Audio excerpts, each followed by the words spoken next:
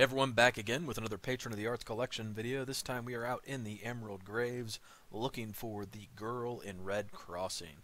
Now this one is going to be located inside Chateau d'Antour, and you're going to best approach this place from Direstone Camp. You head out of Direstone Camp, up in this direction, towards the river, and then follow the river down here, and you're going to find this little bridge. Just head up, and there's a path that leads you right over here. Helps you avoid all the giants that are up in this area when you're really just trying to get to the chateau.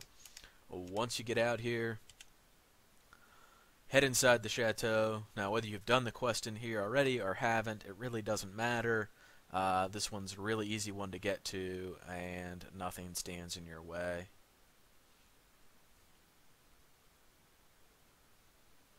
So once you get inside the chateau, you want to hang a left and go through this little door here.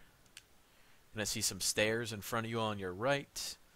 Head up the stairs into the library, and The Girl in Red Crossing will be the first book on your right on this little pedestal. So walk in here, grab that, and you've got your next collection item for the Patron of the Arts. Thanks for watching. Take care.